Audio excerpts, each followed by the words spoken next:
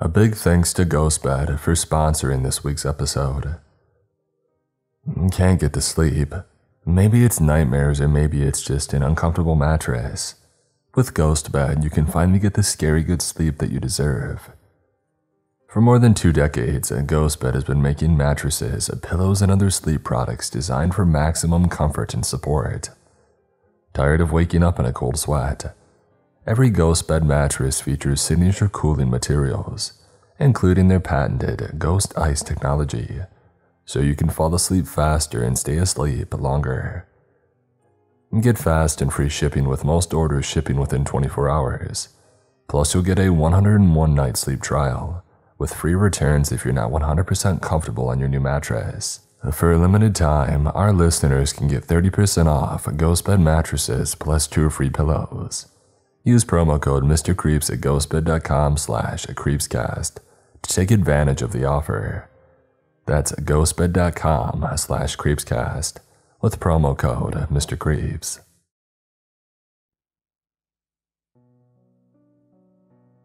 Before I start, I want to know if you're worth saving.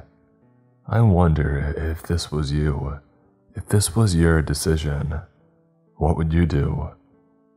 Would you give in and surrender yourself to your fate and be comforted with the fact that you have saved billions of lives? Or run? Have you ever been punished for something which wasn't your fault? It sucks, doesn't it? When I was in kindergarten, Jonas Lockhart complained someone had stolen his milk and made such a big deal about it, kicking and screaming and stamping his feet, that our teacher had strictly told us that none of us would be getting milk for the rest of the week until the thief came forward. They didn't, obviously. We all knew you didn't hide milk because it would get warm and lumpy. The culprit had quickly swigged the contents and cleverly hidden the evidence right under everyone's nose.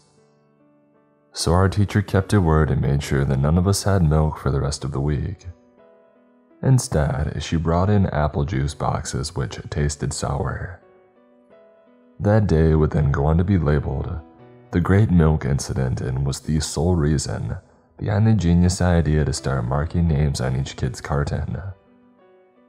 I remember sitting cross-legged on prickly carpet, squeezing my half-empty apple juice. I was seething. It wasn't fair. I wanted to cry out. It wasn't fair that we all had to be punished for someone else's stupid mistake. I had no idea how good I had it. I had the luxury of being a naive child, being able to wear rose-tinted glasses, and to have no idea they were even shading my eyes, protecting me from a secret my town didn't even try to hide. I was 6 when I realized life wasn't as good as I thought, and milk thieves weren't the only bad thing in the world. Noah Sharp was the town's golden boy and destined for an Ivy League. He was also my mother's friend's son, and he often came around to hang out and watch SpongeBob SquarePants with me after school. I remember Noah had a great laugh and told jokes that made me spew milk out of my nose. Noah Sharp was my mother's murderer, and the worst part, he didn't even know that he was doing it, didn't even have control over his actions. This is what I was told, at least. I was told that Noah would never intentionally murder my mom. I didn't understand what was happening when my mom locked all the doors one night and told me to hide under the kitchen table. I knew there was a certain day every year where I had to stay extra quiet and not go near the doors or windows, but Mom had never told me to get under the table. She always protected me from figuring out what was really going on, from tearing off my rose-tinted glasses and seeing reality for what it truly was. A town suffocated by a curse, which turned the senior class into monsters, and it had recently taken hold of Littlewood's golden boy. I hadn't been expecting Noah to break through the window along with 3 others. I recognized them as other seniors that he hung out with. Poppy, who worked at the diner. She always gave me extra chocolate syrup on my sundae. And then there was Lucy, our paper girl who always smiled at me wildly and asked if there were fairies in my yard. I used to feel safe around them, enjoying their hissed conversations and giggles. I liked it when they came over to talk to me and complimented my Patrick Star shirt. I didn't understand why Mom was so scared of them at first. The four of them looked exactly like the older kids that I knew. But something was wrong, and I was too young to see it. These kids were devils hiding in plain sight, monsters bleeding from the dark, shadows with no faces. Noah was the first to come through the door, whistling a Disney song that I automatically knew. "You've got a friend in me." Something ice cold slithered down my spine when I saw him swinging a carving knife around like he knew exactly how to use it. His footsteps were slow and calculated, playful as he stepped back and forth, laughing, calling out if anyone was home while my mom pushed me under the table and stepped in front of it, blocking me from his view. I remember the gleam in his eye when he walked in, and found my sobbing mother begging him to get back. I started to tell her that it was Noah, and that he would never hurt us, even after catching his fingers tightening around the wooden handle of the knife. The twist in his lips knotted my tummy. The friendly smile that I had known for most of my life was gone. Everything that I knew of him was gone. Noah didn't see me under the table the night that he had grabbed my mother by the neck, wrenched her head back and sliced open her until she was spluttering and gurgling on her own blood. The human mind is a strange thing. It will automatically try and block out potential trauma before you can fully register it. But there was no way that I couldn't. There was no way that I couldn't see what had happened to my mom. Noah didn't stop with her throat. He went to her stomach until the teeth of the blade was slick red, and he was panting, laughing, and giggling into my mother's hair. I remember watching pooling red stain her prized carpet and wondering if she was going to get mad, and then realizing that my mom wasn't moving. The four of them left after trashing my living room. The other three bounded out of the front door, while Noah grabbed our TV and flung it at the window, shattering the glass.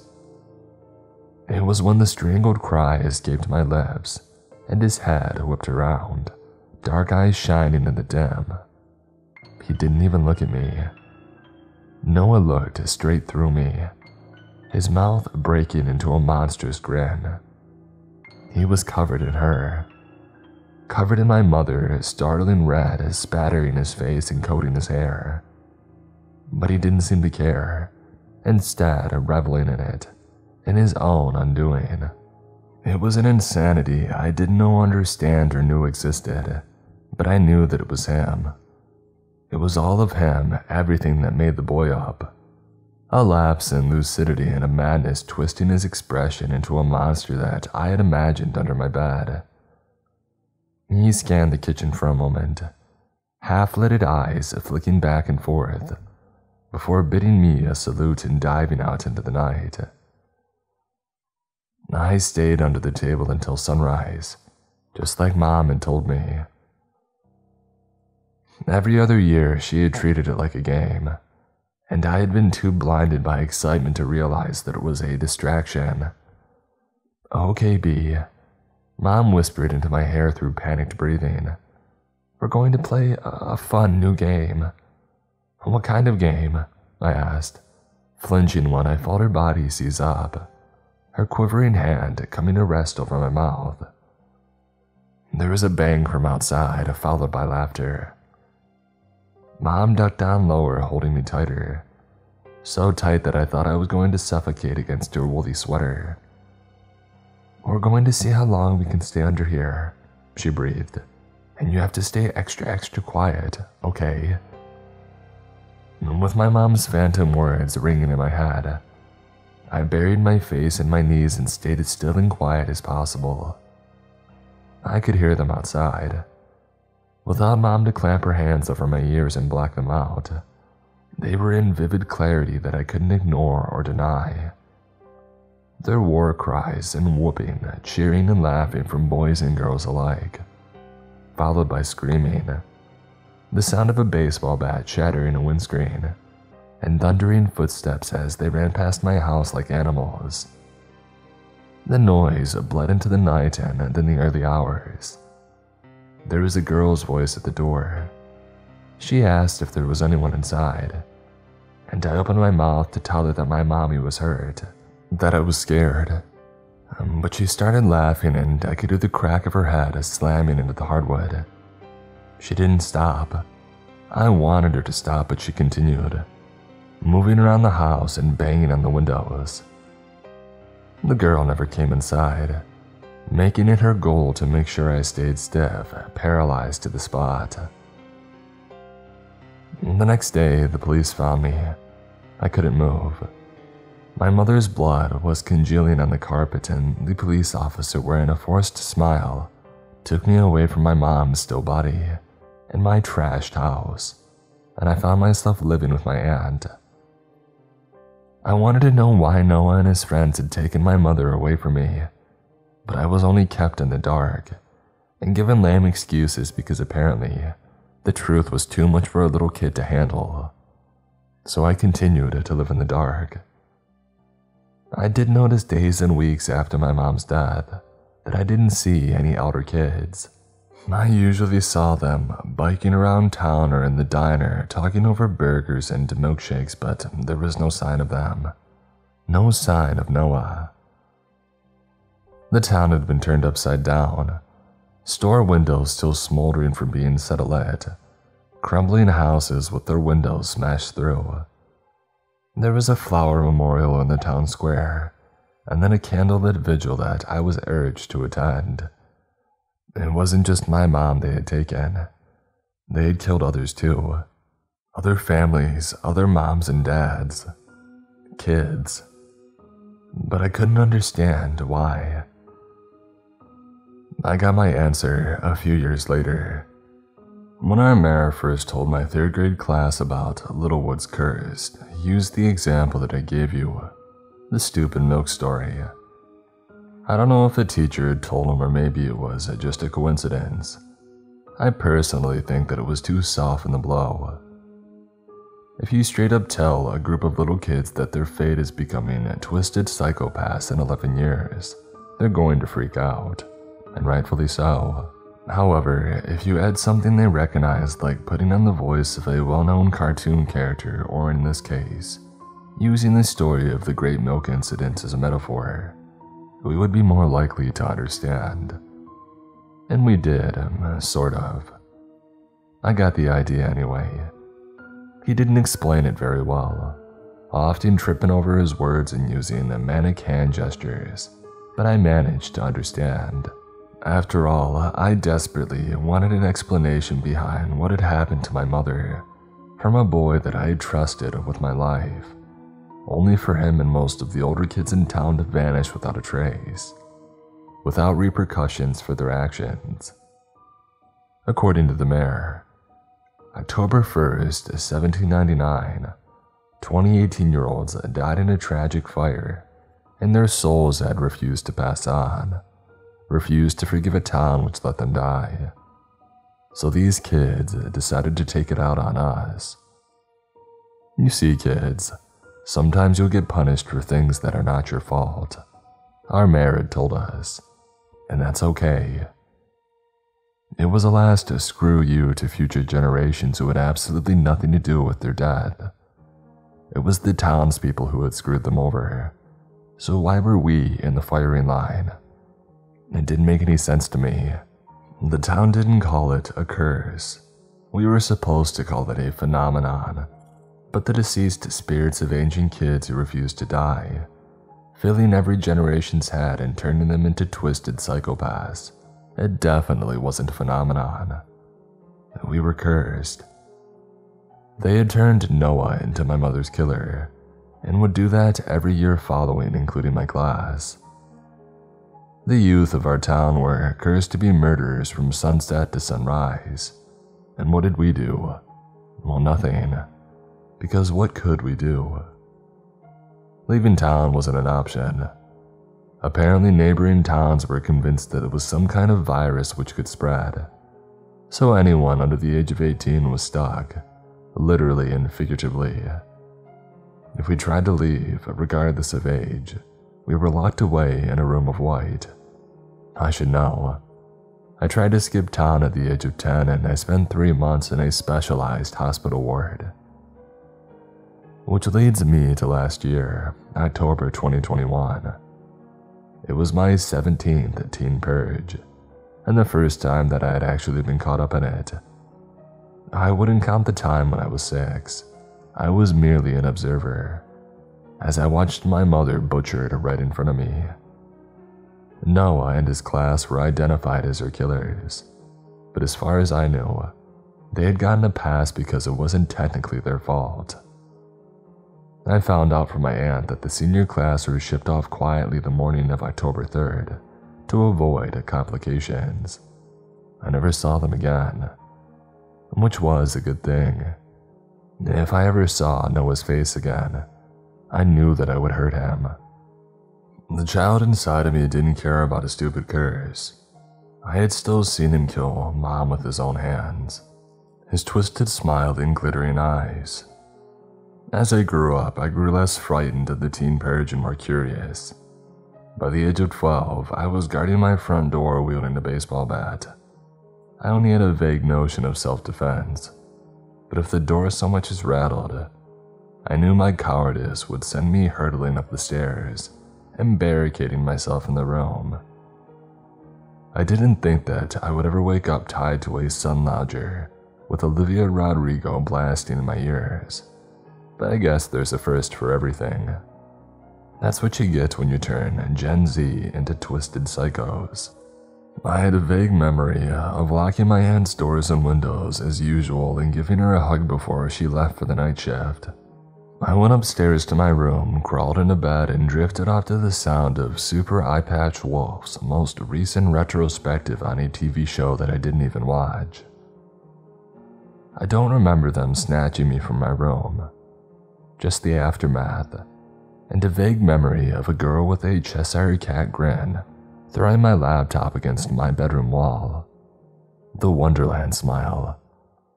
That's what I had pegged that look of insanity on their faces. I awoke with a dull pounding in both my temples and the dizzying realization that I had been thwacked from behind. A baseball bat maybe, or lead pipe. Wakey wakey. The guy's shriek sounded like nails on a chalkboard. Someone cranked the music louder and I was enveloped in a sense of utter surrealness, pushing away the fog in my brain and my spinning head, trying to jar itself off of its axis. Maybe I had been infected with the Littlewood curse a year early, because hysterical guffaws of laughter were bubbling and brewing in my throat, threatening to let rip. I felt honored in a way. I had actually been invited to a senior party. I had been trying to sneak into one for 3 years and they had let me in for free. The idiots even escorted me themselves. If I was going to die before I was inevitably turned into a monster, which would rip away an innocent life in my future, so be it, right? Taking a moment to swallow my laughter when I really shouldn't have been laughing in that situation, I assessed my surroundings. I was kneeling on something plastic, my bare knees stinging from stagnating in the same position. I definitely wasn't alone. I counted at least 3 pairs of hands bound to mine in what felt like jump rope, and something was stuck to my face. Silly string. I knew this sting from my childhood where I thought it was a good idea to spray silly string all over my aunt's living room. There was also certain things that I was trying to ignore. I had been hit hard enough to send my brain spiraling, and the more that I thought about the possibility of brain damage, I was just freaking myself out and imagining things. I was fine. The blood running down my chin and tainting my lips was normal, especially in a town like Littlewood where it was the norm to find cannibalized townies strung up around the town like they were prizes. Hey, someone was in front of me. I could feel their breath tickling my face. It stunk of rot. I said, "Wakey, wakey." Huh? What was that, Taryn? The sound of tape being ripped from flesh made me cringe. Taryn was a freshman boy who lived down the road from me. I said, "Screw you." He was met with hyena-like shrieks of laughter, and I bowed my head, panting into uncomfortable stickiness against my lips. Was I really going to die? When I finally managed to pry my eyes open, my vision was a confusing blur of nothing before I shook my head, hopefully dislodging my brain from the puddle of maple syrup that it had rolled into. As my vision returned slowly, I found myself staring at a pool of glittering water. It was an overwhelmingly beautiful sight, or maybe that was just the concussion talking. Ignoring the boy crouched in front of me, I focused on gentle ripples of water glittering under hypnotic lights, a stray beer can floating on the surface. I was kneeling on a bright orange sun lounger with 3 other bodies uncomfortably pressed to mine, and at least 3 layers of duct tape over my mouth. The boy crouching in front of me was Tommy Nolan, a quiet senior on the school newspaper who looked like he was dying inside if you looked him directly in the eye. Under the control of Littlewood's curse, however, Tommy Nolan adapted the same psychotic grin and glittering look in his eyes, like it would thrill him just to cut me open and see what was inside. He had already started. I noticed his latest victims once opening my eyes, and judging from the muffled shrieks and violent squirming from the others tied to me, so would they. I was trying to concentrate on my own life, teetering on the edge of the immortal coil, but every so often my half-lidded eyes would find the startling spatter of red, glistening under patio lights, which caused a visceral reaction that I was struggling to keep under a cool facade. There was nothing like showing them that you were terrified. I think I could have actually died that night. My body ripped apart and my head put on a spike for the rest of the town to see the next morning. But sometimes miracles happen, and that miracle happened to be loose restraints. I remember being paralyzed to the spot, staring wide-eyed at the trail of guts splattered across the patio, handprints and smiley faces written in pooling crimson. They didn't just kill the owners of the house. They played with their bodies, marking their presence with entrails. I was aware of a girl jumping up from the sun lounger and grabbing my hand, urging me to run with her, and I did. I ran, I didn't look back, but they weren't following us. Like zombies or vampires or any other mythical monster, Tommy and his group had caught movement ahead of them and gone in for the kill. While I was running, I made a silent pact with myself that I had to die before I turned 18. I would, I don't know. I'd throw myself in front of a car or something, but I wouldn't become one of them. But there's a huge difference between thinking about doing something and actually doing it. I tried. I stepped out in front of traffic in the summer with full intention to throw myself in front of a truck, except my legs wouldn't move. When I tried to move them, my body stiffened up and my brain freaked out. I tried doing other things, but I only ended up in the emergency room. I couldn't do it. Something inside me still wanted to live. My 18th birthday came and went, and before I knew it, I was biking to school on October 1st, 2022. 5 hours before the curse took effect, and I was late for quarantine. The town had no way to stop us causing havoc after trying every method in the recent years, but nothing worked. If we were knocked out, we would wake up seconds later. If we were tied up, we would pull ourselves out of our restraints. And quarantine was the school's attempt at locking us in, but every year they got out, so I didn't exactly have hope for our year. I wasn't thinking much of anything at that moment. I was just enjoying the cool graze of wind on my cheeks and blowing back my hair. I was watching a spiral of fall leaves caught up in a whirlwind when my phone vibrated in my pocket. I hesitantly pulled it out with one hand. Is it me, or are people being even worse to us today? The voice was familiar and immediately put me in a better mood. Kenji.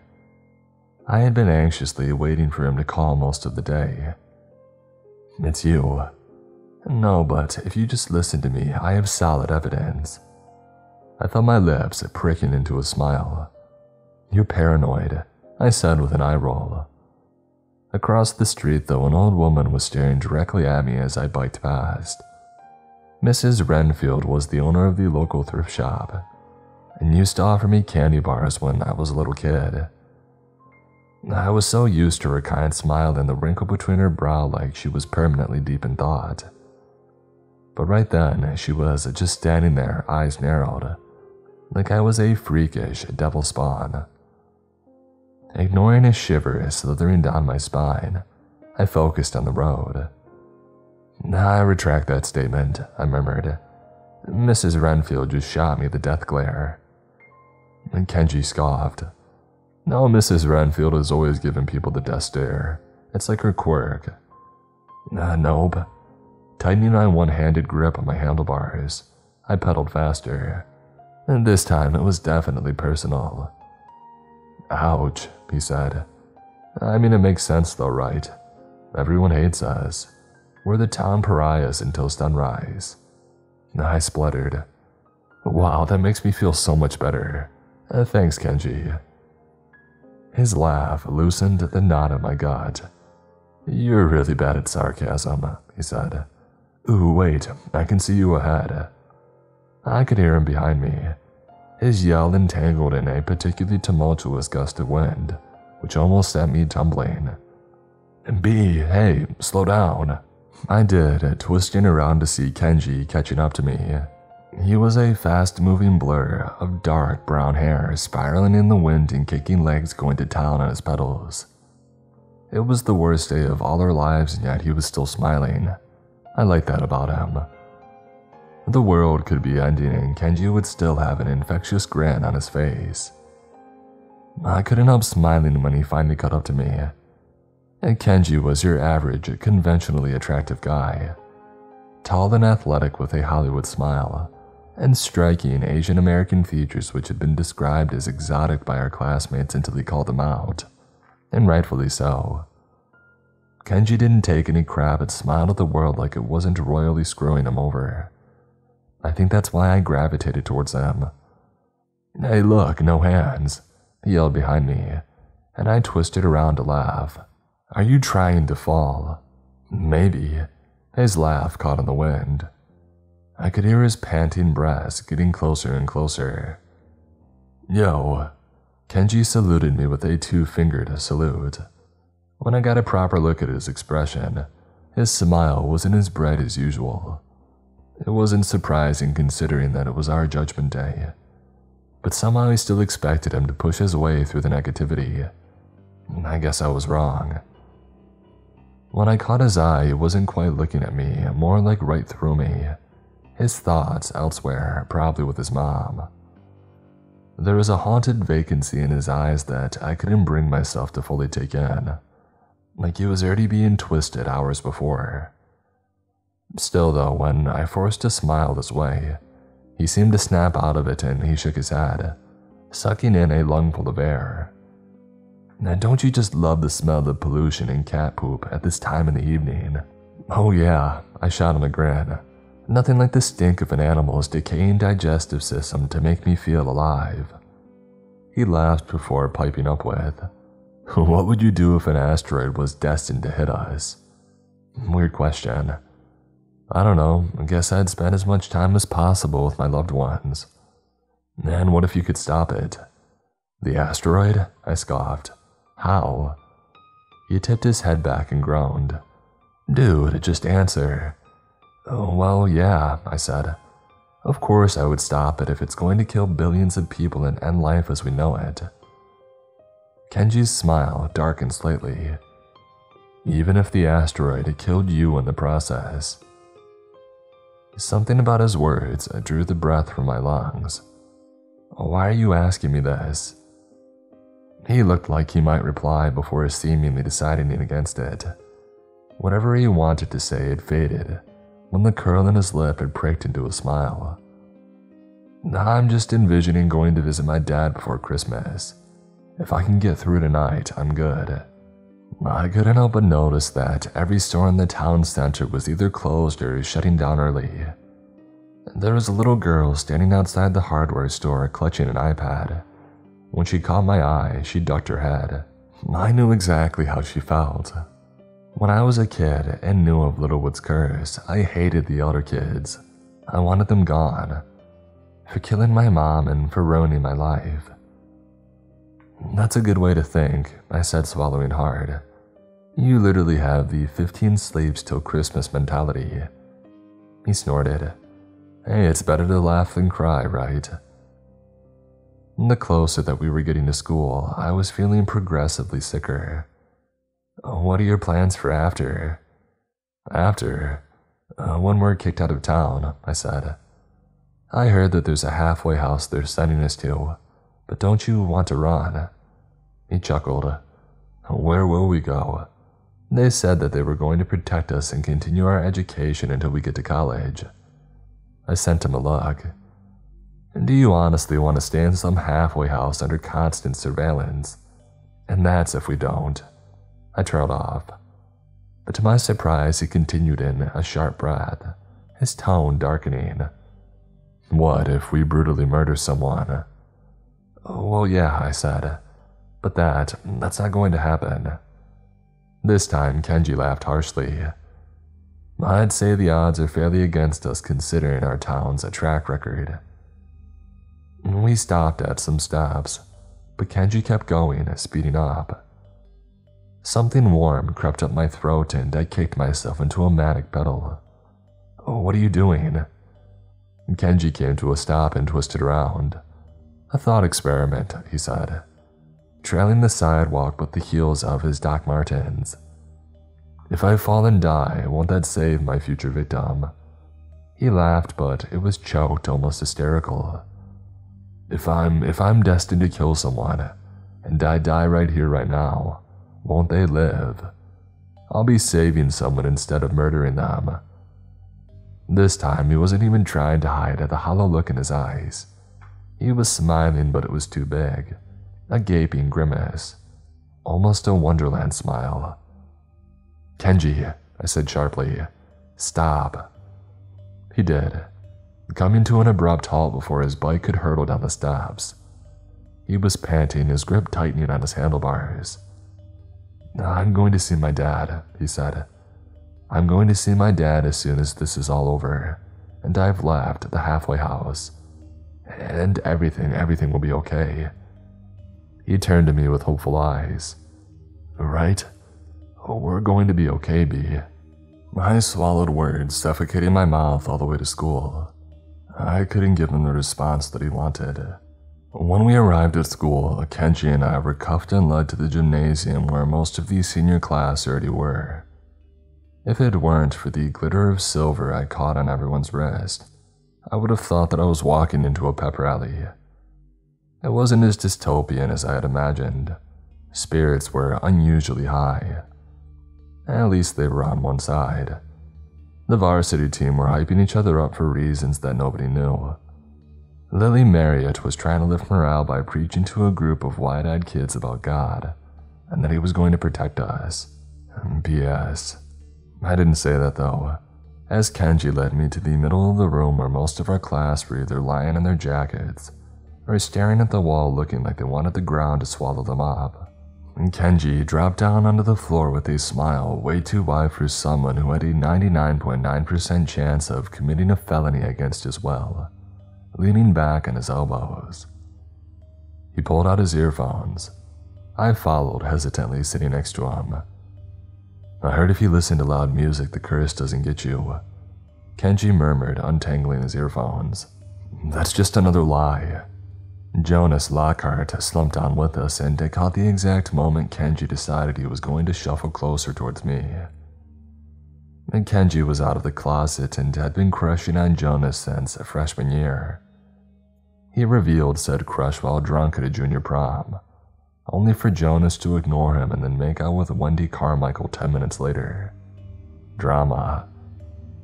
Since then, Kenji had made it his mission to keep his distance, and Jonas wasn't getting the hint. I had a feeling that Jonas was struggling with his own sexuality, and Kenji was kind of impatient. Also, they were both too stubborn to admit feelings and they were being equally immature. Still though, at least Jonas was trying. He plucked an earphone from the boy and corked one into his ear. Fleetwood Mac. Jonas nodded with a smile. Nice. With his hand still cuffed in front of him, Kenji awkwardly yanked the earphone from the guy with a scowl. I'm sorry, do you hear something, B? He pretended to squint. I can't see anyone though, but I can hear a slight breeze. Oh, you're a comedian, Kenji. Jonas rolled his eyes. I just wanted to know if you want to have a smoke. I know a guy who can uncuff us before Mrs. Hill catches us. He leaned back with a sigh. You know, before we're all turned into actual crazies. Nah, I'm okay, Kenji murmured. Jonas cocked a brow. Oh, really? Because there are some things we should probably talk about. Maybe if you want to. I said I'm okay. Kenji. I nudged him when Jonas jumped up and walked away. His shoulders thumped. You do realize that he's trying to talk to you, right? He avoided my side eye, a smile crawling on his lips. Oh, I know, but it's more fun to ignore him. You two look like crap. Kenji looked up and I followed his gaze. Our third musketeer was looming over us. Mira. She was hiding behind the thick red curls that she usually tied in a ponytail. You can talk. Kenji's expression dampened, and I noticed her smeared eyeliner. Have you been crying? Mira plonked down next to me, burying her head in her knees. My mom didn't even text me to say goodbye. She mumbled into her tights. I can understand how it must feel for her, but it's like she already thinks I'm going to hurt someone tonight. Your mom's kind of terrible. Kenji patted her on the shoulder. No offense. No, she is. Mira sniffled. She gave birth to me in this stupid town. How is it my fault that I was born here? I grabbed her hand and squeezed it. Did she not text you at all? Nope. Mira choked out a laugh. She left for work before I even woke up. I hated that part of me understood why Mira's mom chose to distance herself, but it still hurt. The three of us talked for a while about everything and nothing at all. TV shows and movies and what our thoughts were on the latest TikTok trend. Anything to take our minds off of the time, which was ticking by. I watched the sky darken outside, and the expressions on the guards at the door start to tighten. They were starting to panic. I could see it in their faces. It was around 5 to 8 when I started to get restless and my stomach was doing flip-flops. Every year the same feeling hit me like a wave of ice water, and I always thought of Noah and what he did to my mother. It was a memory that I couldn't get away from.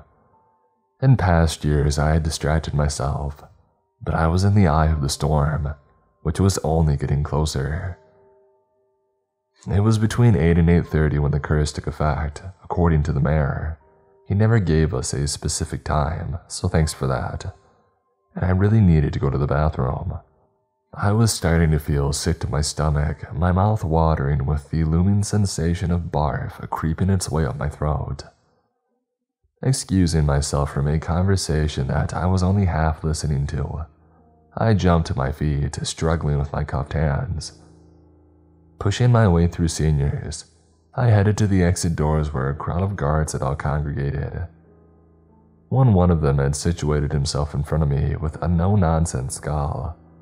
I couldn't resist glancing at the weapon attached to his belt.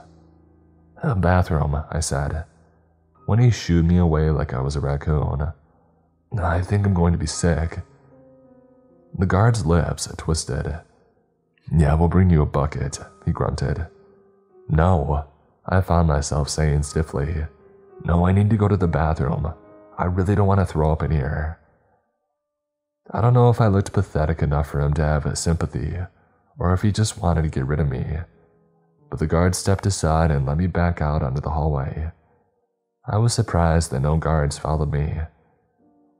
Thankfully, I didn't spew my guts. When I was on my way back to the auditorium, a group of people in white marched past me. I didn't think anything of it, until I saw what they were carrying with thick, gloved hands, plastic masks over their faces, metal canisters. Making sure to keep my distance, I followed them to the janitor's closet, which was pulled open. Looking at the canisters, at first I thought that it was gas, but then I caught splashes of something dripping down the side. It was clear like water but was slightly thicker and had a potent stink which seeped into my nose and throat. It was strong stuff. They were going into the sprinkler system. I knew from several years back when a junior tried to douse the cafeteria in Gatorade for a prank. When one of the people in white heaved a canister into his arms, I started to back away slowly, my heart in my throat, my brain already in overdrive. Whatever they were putting in the sprinklers was man-made, I thought, pushing myself into a stumbled run. So if that substance was what was turning kids psycho every year, did that mean that there wasn't a curse? I made it back onto the hallway and I couldn't breathe. The auditorium was right in front of me, no sign of guards, but when I slammed my fist into the door, it was locked. I pressed my face against the glass, glimpsing Kenji sitting with Mira. My gaze went to the ceiling and to the sprinklers, but it didn't make sense. Why would they do this? 18 years of lies, I thought dizzily. What were they doing to us? How did destroying their own town and killing their own people benefit them? When I found my voice, I pounded against the door. "Get out!" I screamed, tackling with a handle. It wasn't Kenji who had locked eyes with me. It was a girl that I didn't know. She looked up from her phone, her gaze meeting mine. Her hopeful smile twisted into a look of fright. I kicked the door. "Out!" I yelled, pointing at the ceiling. I twisted around, searching for guards. "Sprinklers!" "What?" She started to get up and started to call out to me, but rough arms were snaking around my waist, a clammy hand slamming a wet rag over my mouth. I opened my mouth to scream, but I was already breathing it in, that toxic stink that I had seen dripping down the side of the canister. The arms holding me tightened their grip, and my senses were drowned out by the smell seeping inside me, poisoning my lungs. But it wasn't just inside my lungs, it was in my blood, heavy in my bones and bleeding into my brain. I was aware of being yanked to my feet, but I couldn't stand. The auditorium doors were behind me, and I was being dragged back down the corridor. My body felt fake, like it wasn't even mine. I could feel it like a parasite, a virus leeching itself onto my skull. My brain was on fire. Everything was on fire. Through half-lidded eyes, I was aware of something dripping onto my face. It came slowly, splashing onto my cheeks before waves of red were hitting me, a scarlet waterfall of glistening red. It was staining me, bleeding into me before it began to rain down.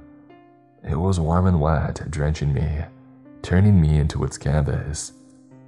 At first, I tried to get away, but my feet were glued to the floor. But as the parasite inside my skull gained the upper hand, I stopped, trying to tear out my hair and rake my fingernails down my face. Blinking rapidly, I saw fire. I saw blurs of orange and yellow enveloping, squirming flesh catching light. And I heard screams, guttural cries crying out for death. And I could feel them. All of them. All of their pain, all of their agony. 17 years of memories hitting me one by one, like bolts of lightning. I thought that was what turned us. That was what twisted us into monsters. A reminder of every other year. Every maniacal laugh. Because when I came to, I was no longer in school. The first thing I noticed through blurry vision was that I was crouched in front of a squirming figure, and above me, The sky was a colorful deluge of yellows and oranges and pinks. Sunrise. Slowly, my gaze flicked from the pretty sunrise to the figure, who slowly bled into a shadow, and then a woman, whose eyes that I had plucked cleanly out. They were in my hands, squished between my fist, and my lips were split wide open like I had carved a Wonderland smile onto my own face. I could still feel the rush of adrenaline I had felt while hacking a man's head off and taking my time, scooping out each of the woman's eyes with a spoon doused in salt. I wasn't thinking about the woman begging for me to enter, and the headless torso of her husband at my feet. I wasn't thinking about my hands, the slick scarlet, and the taste of rotting flesh in my mouth. I was still seeing flashes in my head, memories which weren't mine. A school bus and blurred faces around me. Someone else's thoughts were inside my head. I shook them away. All I could think about was Littlewood's curse. As I turned around slowly and pushed myself into a run, my gaze finding the sun slowly rising over the horizon. I was halfway across the town which had been ripped apart over the last few hours. Headless bodies littered the streets. Cars had been destroyed, buildings set on fire. 2022's class had really given the other years a run for their money. I found my phone in my pocket, a text lighting up the notifications. A text sent 10 minutes ago. It was from Kenji. We need to talk now. I'm at the scrapyard, come alone. Bad people around. Kenji, I thought, swiping my bloody hands on my shirt. It wouldn't come off. My thoughts were spiraling. I needed to find him, but how? How had he texted me if the sun was only just rising? I was caked in blood, which wasn't mine, and it wouldn't come off. I was painted in it. When I caught sight of Emily Carter on her knees, sobbing into what was left of her own mother, I started to wonder. For the first time in 18 years, my mind was clear. This curse, who really started it? Dearest blank, I don't want to say your name because then I'll feel the need to say so much more, and I'll end up writing far too much. Names are hard for me. You lost yours a while ago, at least in my mind. I stopped calling you blank. You were just a monster. A murderer. I know you won't read this, but I'm putting this out there anyway. I want to talk to you. I guess this is my way of apologizing. You're the first in a long list of people that I want to say goodbye to. I feel like you were the one who started this. You were the one who opened my eyes to Littlewood's curse. I've been so angry for so many years. I have felt so much pain, agony, the kind I can't even explain. It's like drowning. I've wanted to kill you so many times, often dreaming about it the older that I became. You stopped having an identity in my nightmares and became a faceless shadow suffocating my chest. I never thought that I would be writing this because you have always been a monster to me. I never thought that I would have to apologize to a monster. You and your class and every class in the past and present and future. Monsters. Even my own presently. 2022. Ironically enough, blank, were actually the worst ones. Yeah, that's right. The class of 2022 really outdid all of you.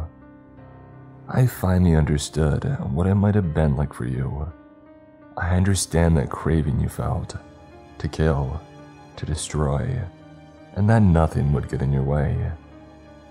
We would kill parents, strangers, and children, until sunrise, until the curse was lifted and we were given back our souls, only to be hollow inside, broken. I know what it feels like to be alone and abandoned by the ones you thought that you could trust. I never knew where you had gone after you ripped our town apart, but I didn't care. I wanted you gone, blank, so I didn't have to see your stupid face. But now I know the truth, and I can only wish you some kind of peace. I know it's impossible to think, even when part of me knows your fate, but I hope that you got away from there. I hope part of you is still planning to come and visit me. Lastly, I hope that you can forgive me for hating you for so long. I wish you told me. I know that I was a little kid, but you could have told me what was going to happen to you. To you, Lucy, and Poppy. If you had, maybe Mom might be here. Who am I kidding? If you didn't kill her 11 years ago, I probably would have this year. After all, it's always loved ones. Is that why you killed her, blank? Did she mean something to you? Did I? Anyway, thank you for being there when I was a kid. Thank you for making me laugh and spew milk out of my nose. Thank you for killing my mother before I did it myself, and surrendered at the last dregs of my humanity. I'll remember you, blank. Not just the flashes that I saw of you, the ones that you put inside my head. The times that mattered. Love, B. Was I having an aneurysm? Pressing my forehead against the cool brick of a crumbling wall, I reveled in the stink of burning which was thankfully blocking out the horrific taste of skin, slithering back up my throat as I heaved at the contents of my stomach. I was used to the stink of charred human flesh. After all, the town was burning and its victims were our feast, our prizes. I chose not to look around me or take in my surroundings. I didn't want to look at a town which we had ripped apart once again. I didn't want to see bodies littering the roads and sidewalk, chunks of flesh and torsos lying in unsuspecting places. So many thoughts were alive inside my head, an endless hurricane of both nothing and everything, gliding into a vicious void that I couldn't explain, couldn't understand, couldn't stop. And yet that thought in particular was the one which reigned dominant. It had to be an aneurysm, right? I didn't feel like I had cracked my head or something had seriously gone wrong inside my brain. I was burning. I remembered Googling the term in middle school when I had a crappy headache, and my aunt had dropped the word in conversation with the doctor. What if it's an aneurysm? He had chuckled in reply, "It's just a pressure headache, Miss Levi." Suffice to say, once I knew what an aneurysm was, I closed down my aunt's laptop and crawled under my bed, like I could hide from something like that. I remember reading it on WebMD, not exactly the best place to check your symptoms, but 11-year-old me wanted answers to the pounding pain, which felt like somebody slamming a rock onto the back of my head and temples. Nausea and vomiting. Yep. It felt like my insides were attempting to projectile vomit my organs. A stiff neck. Sort of. I felt stiff all over. My whole body aching like I had just been through a meat grinder. And blurred or double vision. My vision wasn't mine. I was seeing things that I shouldn't. A world which wasn't from my perspective. Sensitivity to light. The sunrise was pretty harsh on my eyes. I wasn't ready to see broad daylight and what exactly my class had done to our town. I never saw burning as a symptom. I never saw a never-ending inferno inside your brain, eating you from the inside as a symptom. I wouldn't call it an aneurysm, but it definitely was something. I don't know how to explain the immense pressure in my head. Like something alive was bleeding inside my brain and latching onto me. Burning. I was burning. Everything inside me was burning and I couldn't stop it. I couldn't put this ferocious blaze out because it was inside my skull. Despite being in denial, I didn't feel like myself anymore. Like my soul had been forced back inside my body, which didn't belong to me. A body which had been twisted and purged of everything she was, and turned into a monster, puppeteered by the curse. I was still running on adrenaline, a senseless and mindless craving ripping through all logic. It was still alive inside me, gritting my teeth together in a wonderland smile which I couldn't stop, which was stretched so wide across my face that my jaw felt like it was going to concave. I remembered flashes of my before I woke up, before Littlewood gave me my mind back. I had brutally killed a woman and her husband, carving their eyes out and teasing them with their last breaths with the hope of survival, only to rip away their life before that hope could blossom inside of them. It was hope suffocated by a despair which was so agonizing that it bled inside me once my eyes were open and I was staring down at my own hands, at the woman's eyeballs squished between my knuckles, while the rest of her painted me like I was her canvas. I had danced in her husband's remains, twirling to a song that only I could hear. All of that made sense. It made sense that I had been turned into a monster like the rest of my class, and it made a sick kind of sense that I had been the one to hollow out a man's body with my own hands. I had been a part of 2022's Teen Purge, a fate I knew that I couldn't and wouldn't ever escape.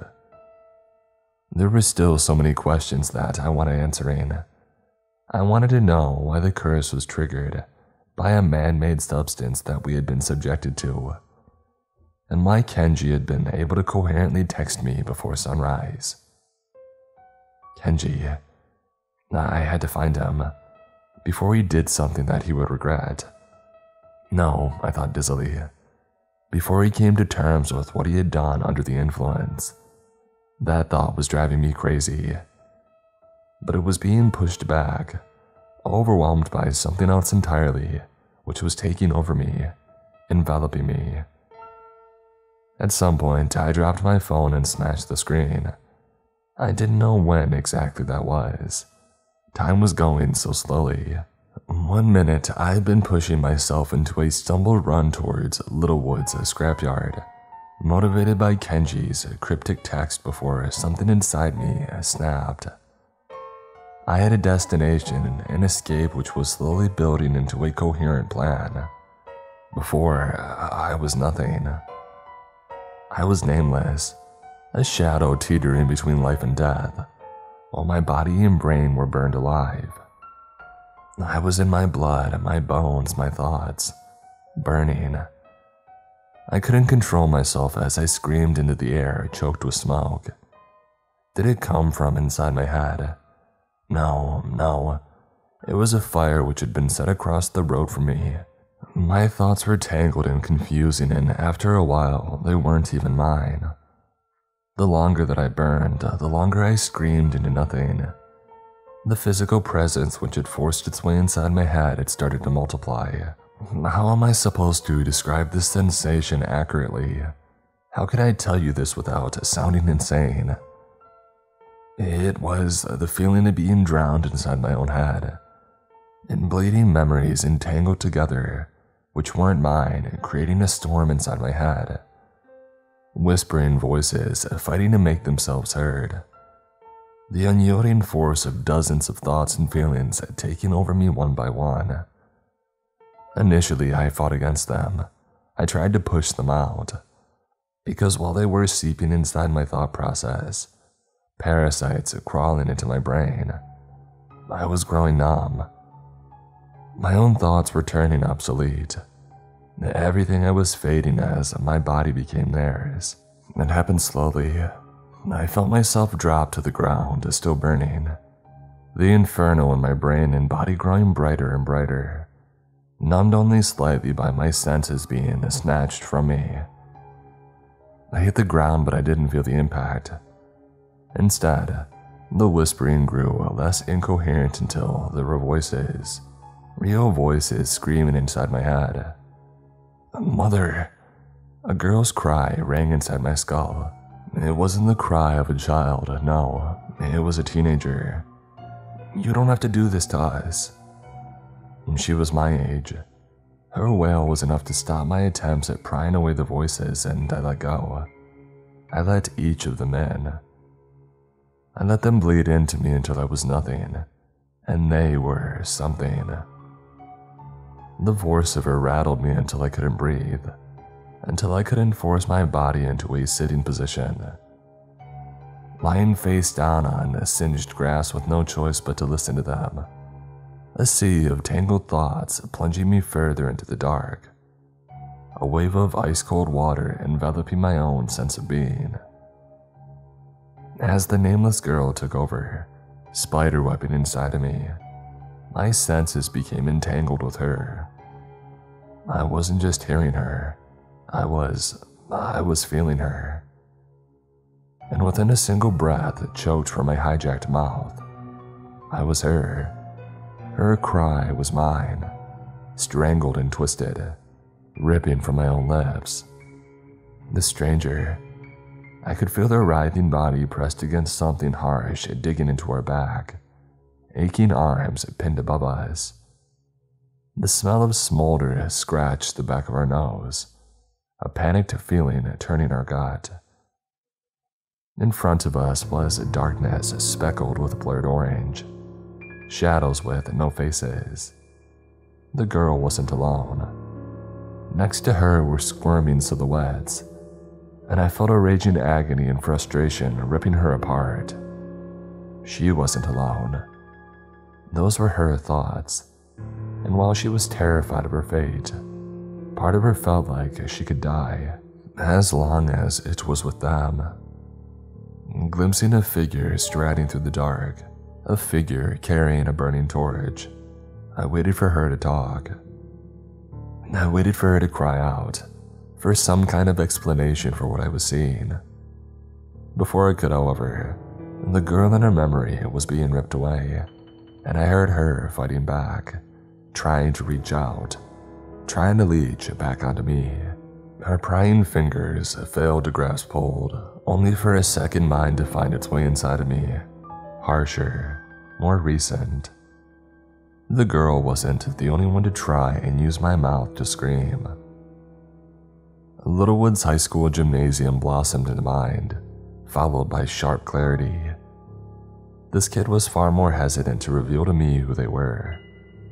They held back a little, only choosing to show me their point of view of tipping their head back as a wave of water came down, drenching them and the rest of their class.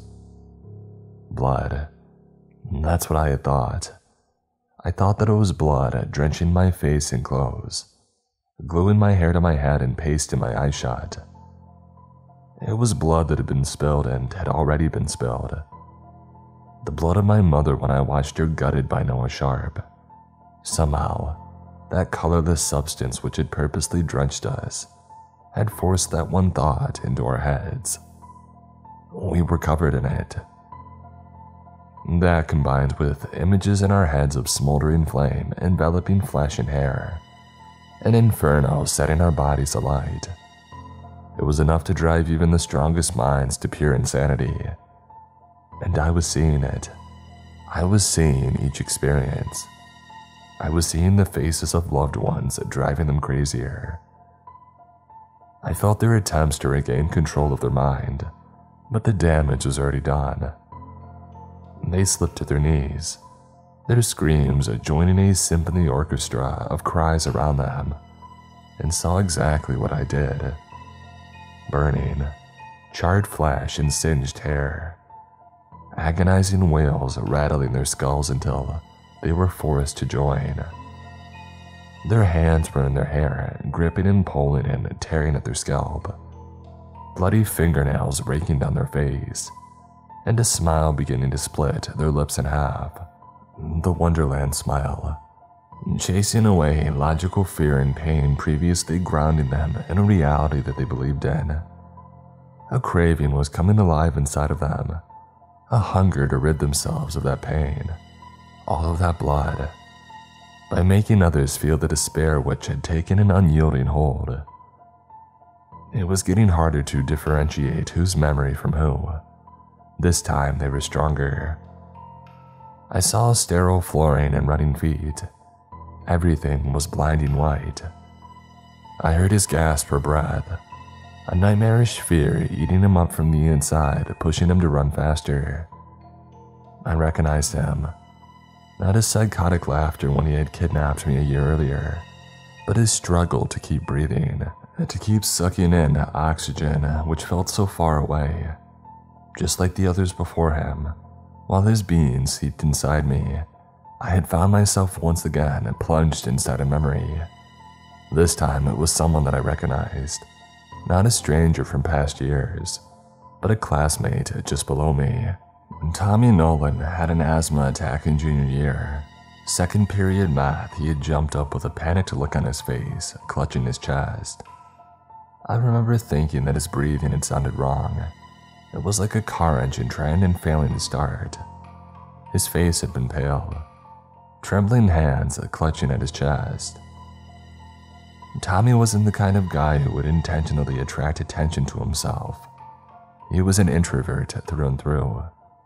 However, this was the type of thing that he couldn't hide away from or push people away.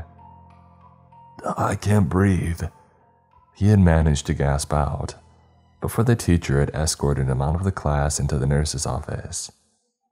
What I felt wasn't an asthma attack gripping his chest. It was pure panic and fear squeezing the air from his lungs and stumbling his already clumsy steps. Tommy reached a corner and threw himself into a run which was cut short by rough hands grabbing a hold of him and yanking him back. I didn't see the rest of Tommy Nolan's memory. At least I didn't see an escape or anything which hinted at where he was. I just saw the same. A coffin-like enveloping darkness, restrained hands, raging fire. I didn't know if it was Tommy's splintered mind which had catapulted me from my own mind, or maybe he didn't want me to see everything. Before I could grasp onto his memory, he let go. The whispering voices let me go, and I found myself pressed against what grass would do, an intense pressure in my nose and crawling around the back of my head, blood pooling down my chin. I took a moment to gather myself.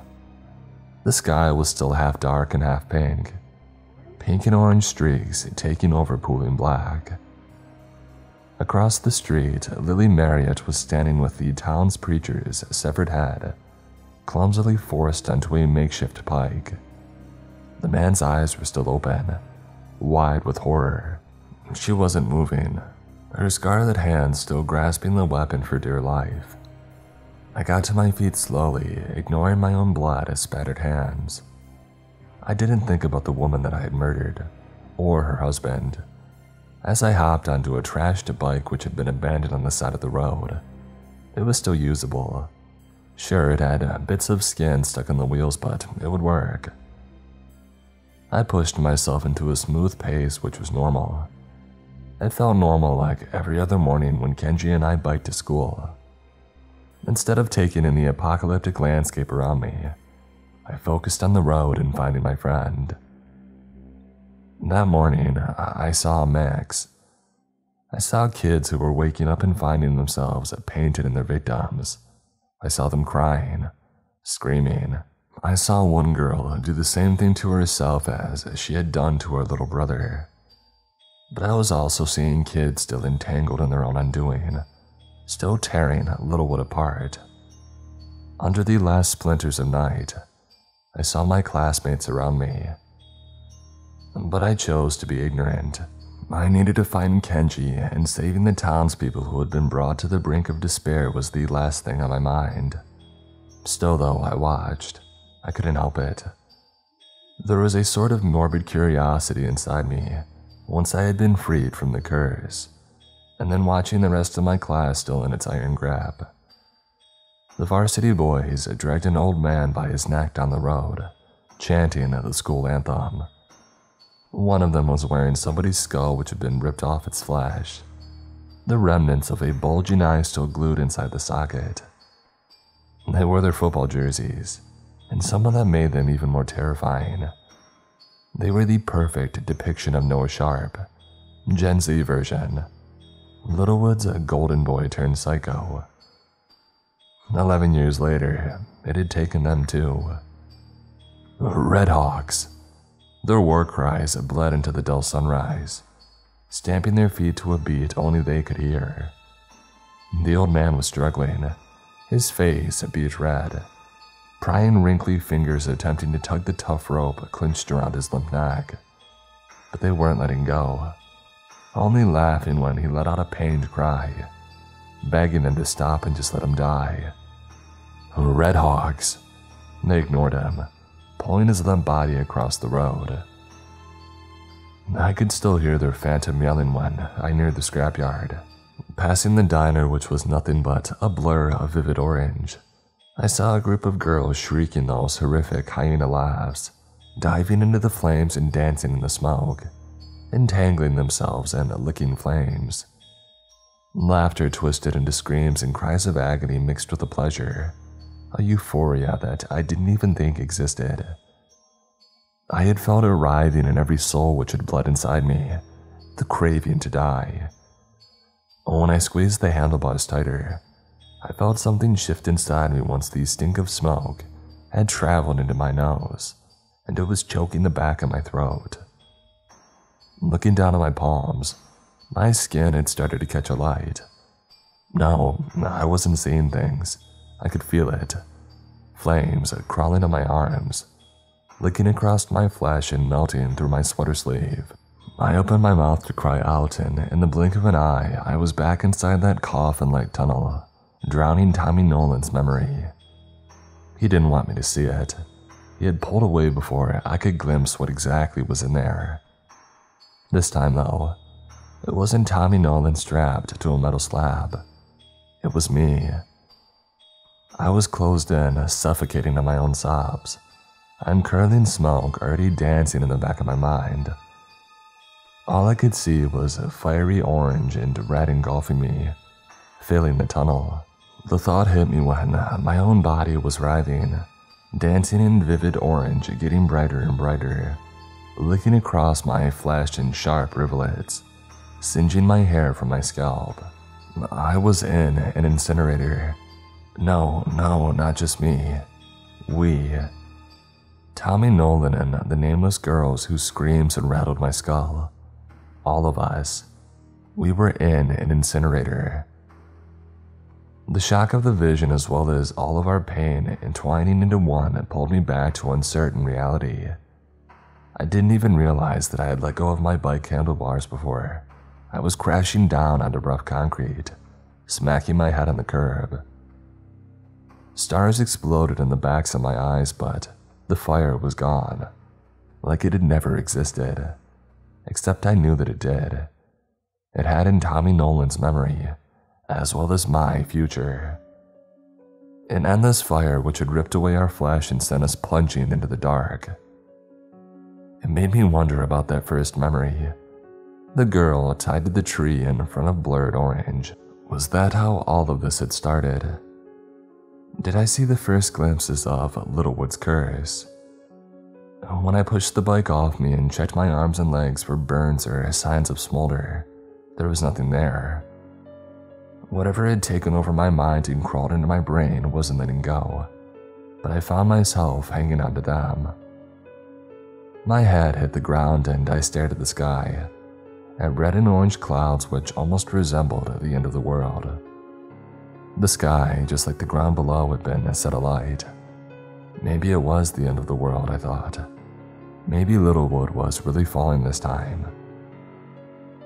I don't know how long I lay there trying to catch my breath, trying to force my maple syrup thoughts into fruition. I was trying to shake my head of a possible concussion, dislodging my brain from the puddle of fog that it had fallen into, when I heard running footsteps, bare feet slapping against gravel. I knew what this was. I had heard it as a kid. An animal-like herd of kids which had congregated into their own tribe. I had heard them running past my house every year, and each time I thought they would catch me, I thought they would crawl through my window like Noah Sharp and his friends did. But this was my class. These were the kids that I had been going to school with for years. The sounds of their whooping and laughter brought me back out of it, just a little. Twisting to the side, I glimpsed them suddenly. White canisters. The ones that I had seen in the school. The ones that I had seen being put into the sprinkler system. They were everywhere, dotted across the road, turned over on their head and leaking that same colorless substance onto the cement and into the air. I wonder if they had been purposely placed. Help me. Oh God, please help me. Just ahead of me, a woman in her 30s was sprinting. Her expression was wild with fright, dark hair flying behind her in a whirlwind. I recognized the look on her face. It was exactly what I had felt a year prior when I had escaped Tommy Nolan. The girl caught my eye for a fleeting moment, and it looked like she might have found solace in me. Her mouth opened in a silent plea, her trembling hands raising above her head, before she realized what I was. I had been so focused on looking at her face that I had failed to see the mess of startling red painting the front of her shirt. She was screaming, sobbing into the wind. There was something wrapped around her left wrist, the entrails of some poor soul's guts fashioned into makeshift restraints. Twisting around, the girl dropped to her knees and buried her head in the ground. "Don't," she screamed. "Please, don't." She wasn't running, I thought. Why wasn't she running? When the hysterical girl started to crawl across the ground, they appeared like animals, like they had been staying back, teasing her with the hope of survival. There were 8 of them, all of them carrying lead pipes. The look on their faces was feral. Blood-stained grins and empty eyes only seeing prey, only seeing another victim that they could tear apart. I started to get up, started to plan my escape, which was just to run and never stop running until I was away from them, when more war cries rang out, this time from the other side of the road. 2 separate tribes of kids advancing towards her. The second group were faster, and I recognized a face enveloped in the disgusting stain of red which had painted them. Kenji. He didn't look like Kenji anymore. I could hardly even see his face through a coating of red, smearing his cheeks and eyes, which he must have done himself. War paint, wielding a long thread of wire wrapped around his left wrist and trailing on the ground. My best friend joined the mass of kids closing in on the girl. His eyes were vacant and dark, empty of anything human. It was Noah all over again. Except this time, I wasn't a frightened 6-year-old. I could stop it. I remember getting to my feet. Movement. Several heads whipped around. I'd already caught their attention, but their gazes barely strayed on me before going back to the girl. With my attention on him, I moved towards him, taking my steps slowly. Another kid crawled out of their hiding place behind a dumpster. This time they looked younger. I didn't even want to guess how old. When half of the kids jumped the little kid while the others took care of the girl, I forced my legs to keep going, to keep moving. But I stopped when the woman dived to her feet and made a run for it, pushing herself into a sprint. I watched Kenji pursue her like a lion chasing after a deer. While their steps were stumbled and clumsy, his were calculated. I couldn't move when he dived onto her back and brought her to the ground, her face smacking against cement with a meaty smack. She squirmed, fighting to get away, but he was ready, forcing the metal wire into her mouth, wrapping it around and around until her face was turning red, and then blue, her mouth opening and closing like a goldfish. The wire sliced cleanly into her, and red began to swim from her. I'll never forget which stained his hands. I knew what he was doing, squeezing tighter. He was using a garrote, and his prize was progressively more inevitable the more he forced the cutting wire through layers of skin until it met bone. Kenji! I was yelling his name before I knew what I was doing. I don't know how I got to him without breaking down, but when my face was buried in his back and I was sobbing his name, everything felt right. Even if it was just for a little while. Because, like a fairy tale narrating the clock striking 12 and a magic spell wearing off, a dazzling sunrise broke through the clouds and the woman's gurgling had stopped, just like the jerking movements of Kenji's hands as they struggled to cut through bone. I wasn't paying attention to Kenji when he woke up. I was staring at a little girl who had walked out of her house clutching a stuffed teddy bear and seeing the body of her mother on the ground. A numbness started to take over me, a heavy weight on my chest. I remember his arms were suddenly around me, and they were tight, so tight, almost suffocating the breath from my lungs. Kenji's body felt strange against mine, a trembling, rattling mass as he screamed into my shoulder. I had never heard him scream before. Kenji had always hidden behind a bright smile which had finally crumbled under the curse. Did I? His words collapsed into a sob. Did I do this, B? The metal wire was still attached to him, coiled around his wrist. It marked him as a member of that tribe. No, I whispered into the damn material of his shirt. No, none of this was you. He laughed, sputtering on a sob. You're okay, I said. You're okay, just breathe. An icy shiver ripped its way down my spine when his lips found my ear. Do you really want to outrun the asteroid? He whispered, choking on a hysterical laugh. Do you think that we're worthy, B? His tone darkened. Is our suffering worthy? Kenji was hysterical and clinging onto me. I was still thinking about his words when footsteps had startled me. Kenji's phone hit the ground, followed by the curve of a heel splintering the screen. When I looked up, Miss Hawkins, our drama teacher, was looming over us holding a gun. It didn't look like the usual gun that I saw my neighbors use on wildlife. This one had a red-colored butt and fit perfectly into her hand. She shot Kenji first. The bullet hit his arm and he dropped to the ground. Miss Hawkins kicked Kenji onto his side, and I caught sight of a tiny dart-like needle sticking from below his elbow. When her gun zeroed in on me, I almost wished that it was a real one. I remember her pulling the trigger, but it wasn't just aimed at me. It was aimed at every other soul which had entangled itself with me. This had happened to every year prior to us, and I had a sickening feeling that I knew what was coming next. I woke to a nauseating feeling of movement to find my head uncomfortably pressed against the bus window. Outside, a long stretch of dead road leading to nowhere.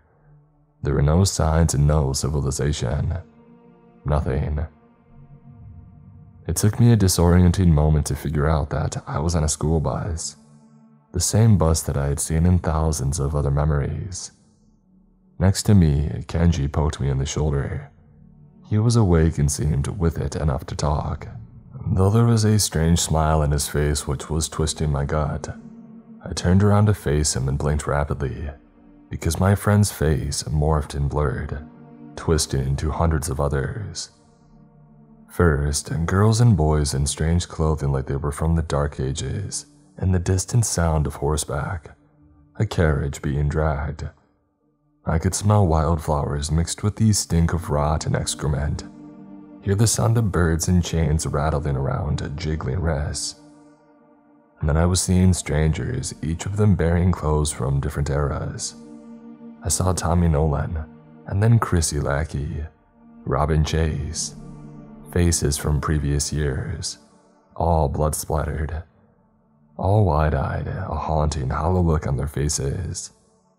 Until Noah. Until I saw his face twisted with anger and pain and frustration. His hands went to his hair in a sudden cry, and he was slamming bloodied fists into his temples, over and over again. Get me off this bus. I don't want to be here. I want to go home. I want to go back. Hey, calm down. The voice was Poppy. Her shriek echoed in my brain. as the bus they were on collapsed into panic, and Noah was diving from his seat before being grabbed and restrained by guards and shoved back next to Poppy. I felt her gentle hand on his shoulder. Poppy's arms were around him, and Noah was relaxing into her embrace. "We'll go into the halfway house, Noah." Her soothing murmur inside my head was cut short when I sensed the coffin-like tunnel once again. Flames. Getting closer and closer, and his screams, ringing so loud on my head, horrifying wails of agony cracking my skull open. I felt my own clammy palms press against my ears, the force of his cry becoming my own. B. I was sweating and shaking, choking on still vomit in my mouth, when Kenji waved a wary hand in front of my face and I found reality once again. When my gaze found his, Kenji had that smile again. He sat back with a sigh, pressing his head against the seat. "You got it, huh?" he chuckled. "I wish I did." I found my breath, swallowing whatever the heck I had eaten in the last 12 hours. "Got what?" he shrugged. "Do you remember when I asked you if you would give your life to destroy an asteroid?" I had to think back to that conversation, which didn't seem relevant until now. "Kenji." He cut me off, his smile fading a little. "I really did want to see my dad," he whispered. As he spoke, I found my gaze wandering and finding our classmates, who were either asleep or staring into the oblivion only they could see. Kenji sighed. I imagined all of these scenarios in my head, that we would all come to the halfway house and heal and get better like all the other kids before us, and I would jump on a plane and go and visit my dad in Hokkaido. I noticed his hands were trembling in his lap. "But I'm an idiot and I'm naive." He turned to me. "We're just kids, right? What do we know?" I was losing my patience with his cryptic words. "What are you talking about?"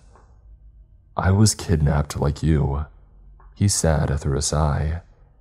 "Last year, the night of the teen purge, I forgot to close our gate, so I rushed to lock it up before I brought attention to our house. But I was too late. They were waiting for me outside. They knocked me out with a bat and I woke up on the roof of the school." He dug his hands in his lap, choking out a hiss. "I was the only one left, B. When I woke up, I was staring at people that she had pushed to their deaths. My hands were tied behind my back so I couldn't move, or try to get away in this girl." He trailed off, his gaze going to a stray raindrop on the window. "This girl was dangling me over the edge, like I was bait over a shark tank. I was freezing and I was only in my pajamas, and I remember wondering if I was actually going to die." The bus went over a bump and I grabbed onto his hand, squeezing it as tight as I could. "I waited for it," Kenji whispered. "I waited for her to kill me, but she wrenched me back, and her eyes were pitch black and hollow." His eyes filled with tears. She was smiling like it would thrill her to watch me fall like the ones before me, and she would have no mercy.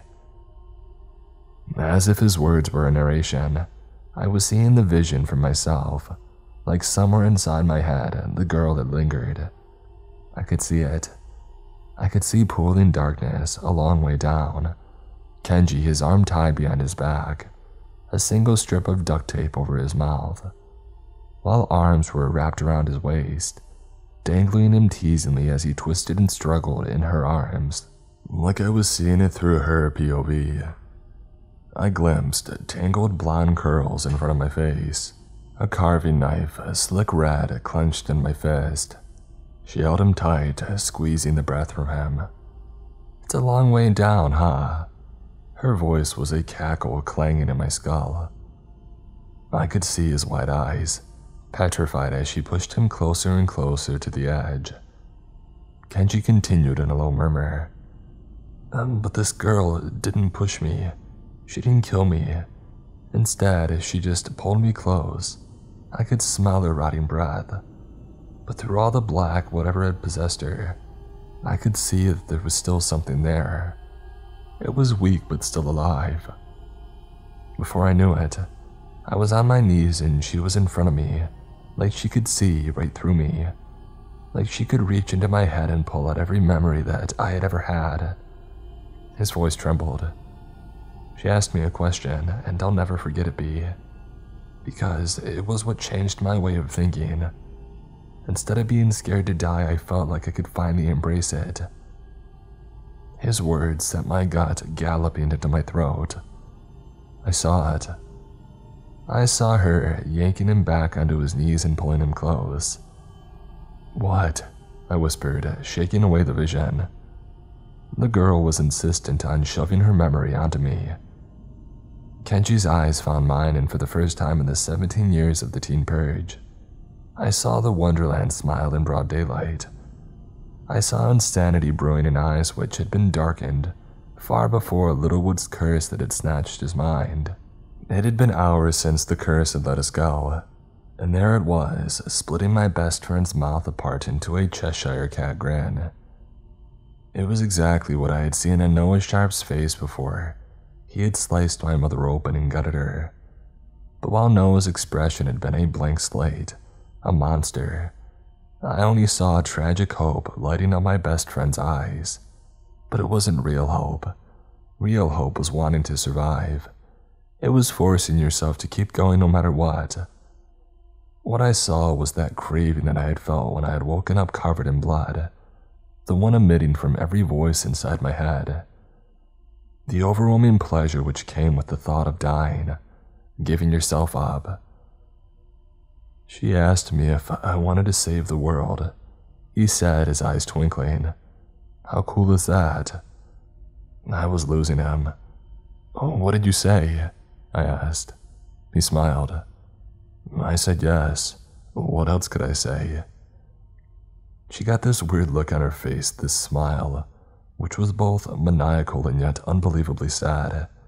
It made me feel like I would feel it too. I don't think that I'll ever forget it. Kenji turned towards the window, and this time, like he was refusing to admit it to my face. She told me that I will, just like her and the kids before her. That's what the siren inside her head said. At that point, I had hoped I'd be able to save the world and then visit my dad. I really thought it was as easy as that. His lips twisted, eyes lighting up. But then I understood what she meant. I finally understood, and I wasn't scared anymore. How could I fear my own fate? She didn't mean me saving the world, B. She meant me and you, all of us in the past and present and future, giving our lives for 7 billion others. He turned to me with almost cartoon-like eyes. "You can hear them," he murmured. The girl had that exact same look in her eyes. Swallowing hard, I fought to breathe. "What do you even mean?" "Haunted," Kenji said. "They're telling you exactly what happened to them, and you can't stop it. You want to pull them out of your head, but you can't. They're like a parasite that's taking over."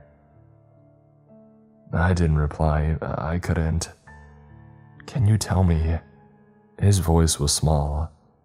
"How does this end? How do we save the world?"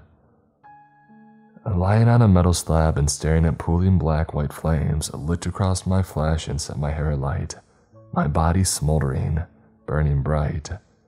That was how it was going to end.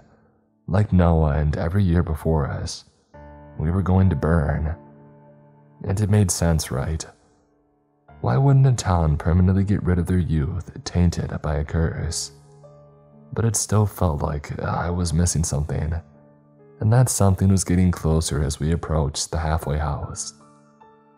"B," Kenji murmured, "are you okay?" Instead of responding, I pressed my face into his shoulder and sobbed until my eyes were raw, until my chest was heaving. Outside, a fall was taking over nature, and for the first time in a while, I took a moment to take it in. Breathing in the smell of wet mildew and crushed leaves, drifting through the window and marveling beautiful decay. It's crazy how much you start to notice about the world around you when you know your time is running out.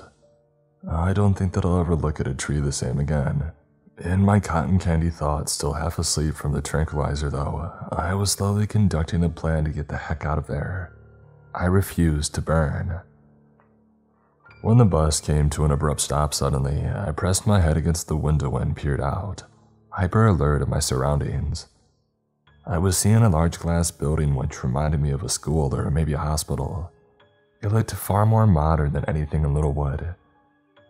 It hit me that this was the halfway house that we had been promised solace ever since we were kids.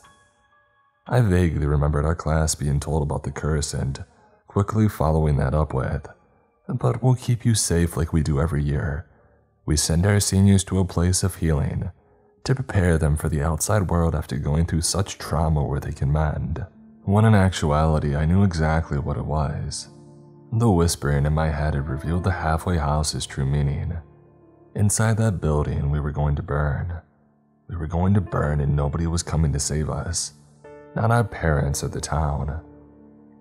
Leaning back in my chair, my gaze flicked to the front where 2 armed guards were beginning to escort my classmates off the bus. I'd already made my decision when I grabbed Kenji's sleeve and yanked him under the seat in front of us. He let out a sharp gasp, almost a sound of protest. "B, what are you?" Slamming my hand over his mouth, I pressed myself into a ball, pulling him further under the seat. The thud-thud-thud of the guard's boots sent slithers of fear creeping up and down my spine. They passed us. I could hear their breathing, their muttering to each other. The guards already knew our game. I sensed them checking under each seat, which motivated me to shuffle myself further under until I couldn't breathe. Kenji didn't move, his breathing sharp and heavy into the flesh of my palm. After a moment, which seemed to go on forever, thudding boots retreated back towards the front of the bus. I squeezed my eyes shut when the engine started up once again, and the bus jolted, almost throwing us violently from our hiding place. Once the bus started to move, keeping a firm grip on Kenji's sleeve, I pulled us from our hiding place and lifted my head, scanning for somewhere better. The back was our best bet. When I started towards it, dragging Kenji with me, however, I spotted 2 familiar faces already in hiding, Jonas and Mira. Without speaking, we joined them. It was an uncomfortable squeeze, but we were safe. I allowed myself to breathe when the bus fell into a steady drive, but I didn't have time to relax. I was considering asking Jonas in low whispers why he had chosen to hide, when once again the bus came to a jolting stop. 47. The bus driver all but squeaked from the front. I had never heard a grown man's voice go that high, but the driver had managed it. Crap. Shooting the others a panicked look, I weighed our options. 3 against 1, we could easily get past him. No, we did a sweep of the bus. There's nobody out here. Jonas twisted around, shooting me a questioning look. What the heck is wrong with him? He mouthed. The bus driver's voice was eerily shaky. I could hear every tremble in his tone. Check, yes, I'll check now.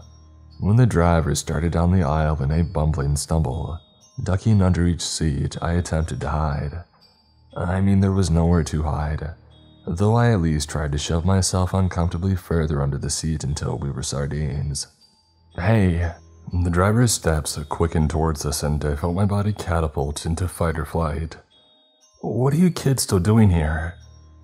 I lifted my head to meet his eyes, expecting anger. But there was no anger, however. I was seeing frustration and fear, trickles of pain blooming in wide, cartoon-like eyes. The guy who was keeping his distance from us, I noticed, like we were teeming with the plague. It was a curse, not a contagious virus. Jonas jumped to his feet and raised his arms in mocking surrender. His smile was bright, but there was an underlying darkness in his eyes, and I had no doubt that he wouldn't resort to violence. Yeah, I'm not a big fan of the whole halfway house thing, he said. I'd rather just ride back into town and go see my pops. His lip curled. I need to see if he's okay, man. No. The driver's eyes filled with tears. No. He shook his head rapidly, his arms trembling at his sides. No, you're not. Cocking a brow, Jonas frowned. The curse is over, idiot, he scoffed. Are you crying? Jonas. Mira's hiss was a warning. Shut up. I chose to stand at that point, and Kenji followed. The driver stiffened, backing away.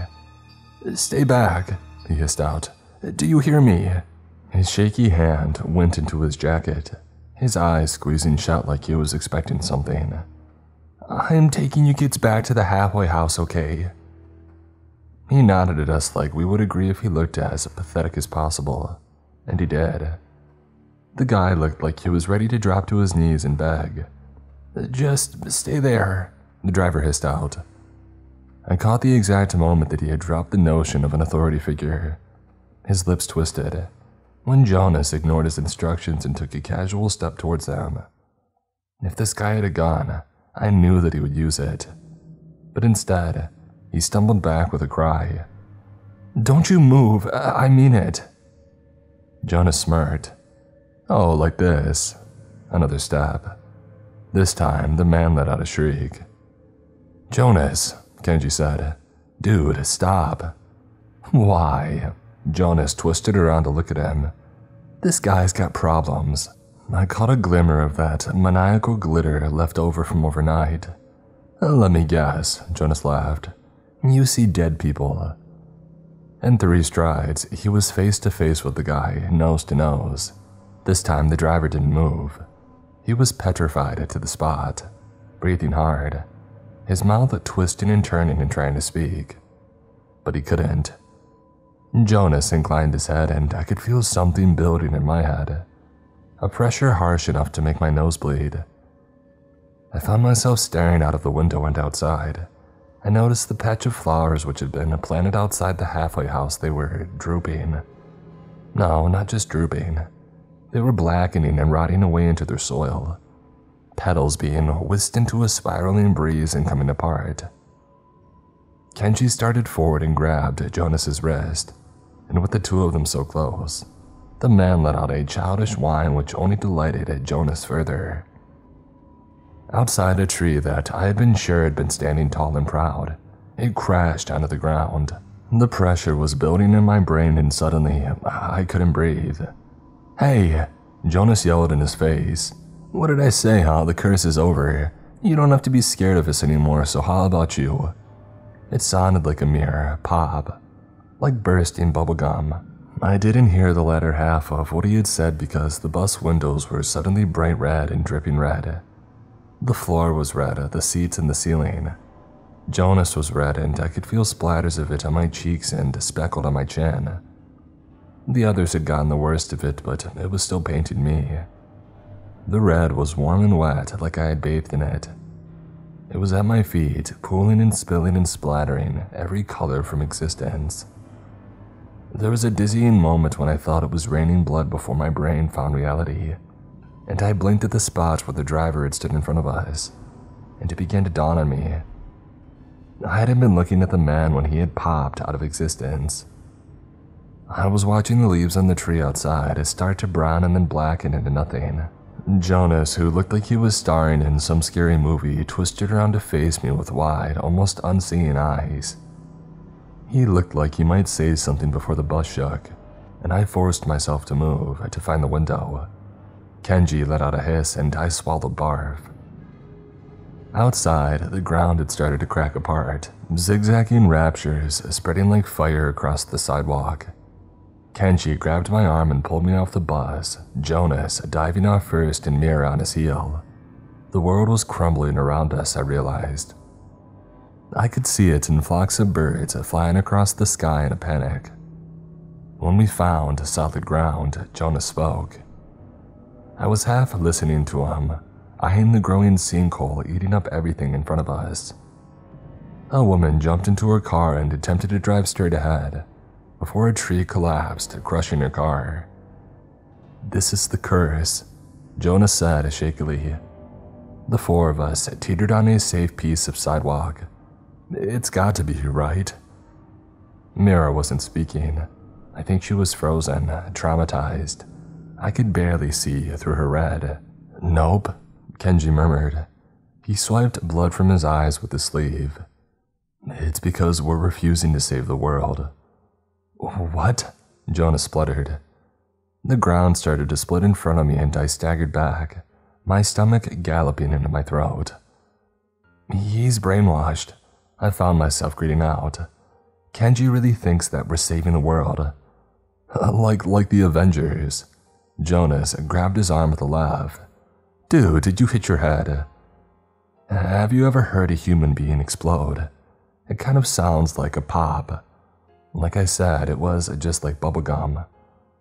I glimpsed a running man hand in hand with a little kid before both of them went pop against the store window, painting it a whole new color. Like a domino effect, townspeople started rupturing like the ground beneath us, and neither of us moved. I think we were too scared. I think even I wondered if we were too going to join them in the sea of red. I was staring at an old woman struggling to hobble through a panicking crowd when the mayor had announced himself via the megaphone across a particularly large crack.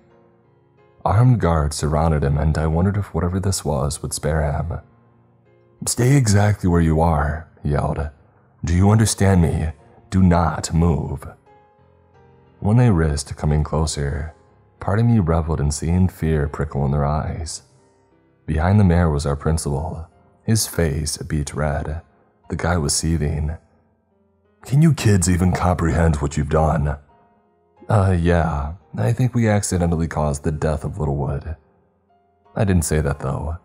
I wanted answers and Kenji and Jonas seemed in their own world, watching our town crumble around us. The curse, I said shakily when they were close enough to hear us. Another tree behind us hit the ground, but it barely fazed me, and neither did the little girl screaming for her mother exploding, showering the scruffy German shepherd that she was pulling in red. I had almost been desensitized to what I was seeing. It was all one big blur, like I was dreaming. Who really started it? The mayor dropped his megaphone. If I tell you, will you hand yourselves over? Even his voice was shaking. I nodded. Of course. His lips twisted. No fighting, no more questions. Sure, I said, gesturing to the world around us. You should hurry up though unless you want to be brain soup. Huh? Jonas nudged me. B, are you serious? Oh, very, I said. I want to know why you made Noah Sharp kill my mother 11 years ago. The mayor looked like he might argue or even attempt to capture us right there and then, but he didn't give the order. Instead, he pasted on a strict smile. 200 years ago in the year 1799, the elders of this town made a grave mistake. He cleared his throat, suddenly looking uncomfortable. Littlewood was on the brink of collapse. Women were unfortunately barren and nothing they tried would work. We had no other option and we were forced to make a terrible choice. Our elders prayed to a certain entity and asked for good luck and prosperity. Prayed? Kenji frowned. The mayor was doing a good job of skirting around the real conversation. A certain number of young people in the town were burned at the stake as a gift to these certain entities in control of the town. He folded his arms. However, what they did not know is that these people were impure. They had engaged in certain activities which would be deemed. They screwed. Jonas cut him off. We get it. I could see the realization starting to light up in his eyes. The mayor's gaze found the ground. Indeed, he said. This act angered these entities the townspeople attempted to appease, so a deal was struck to avoid backlash, which they knew was coming when their food began to rot. Their animals mysteriously died, and rumors of a beast in the woods began to circulate. I hated that the guy chose to avoid eye contact when explaining why we were being punished for something which we had nothing to do with. So, every year following until the end of time, the 18-year-olds of Littlewood would be sacrificed as Littlewood's punishment. If a debt wasn't paid, however, the entities promised a wrath on earth that would strike our town, closely followed by the world. This time he lifted his gaze and looked me directly in the eye like I was supposed to feel guilty. Our town would fall and destruction would spread across the world, starting in neighboring towns and spreading from state to state, and then cities and countries far across the world, killing billions. He took a deep breath. Men, women, and children, newborns, all would perish under their fury. What does that have to do with turning us into psychopaths then? Jonas asked. Gone was the fight, all of his resolve. He had backed away like a cornered animal. This time, the man had the slightest of smiles. Do you think parents would agree to us murdering their children if we didn't make them fear them? If we didn't plant the idea in their head that it was their twisted child's life or the innocent townspeople?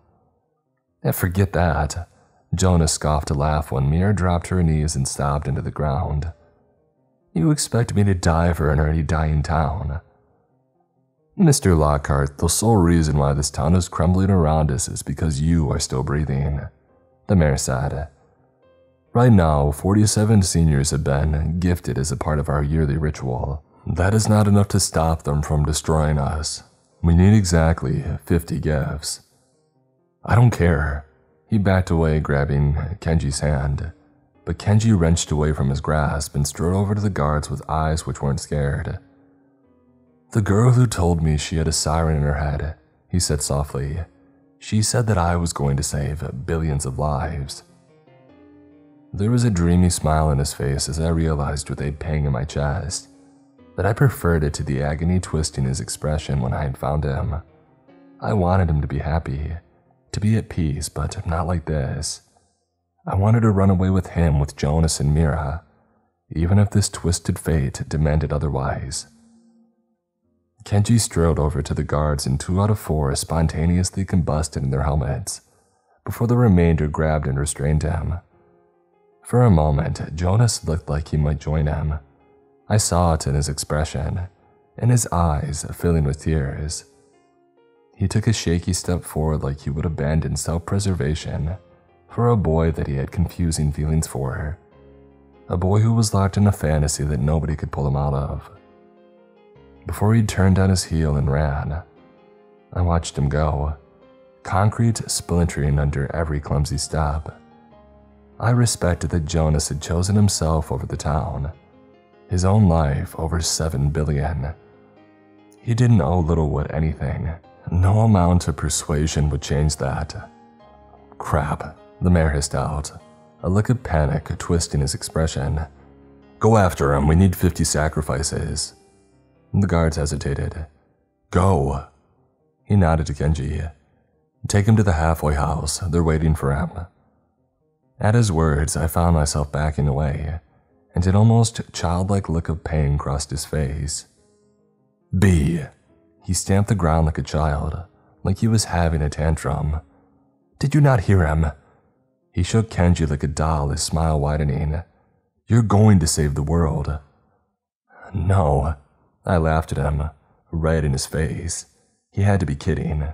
He had taken away my mom and Noah and now Kenji, my entire class.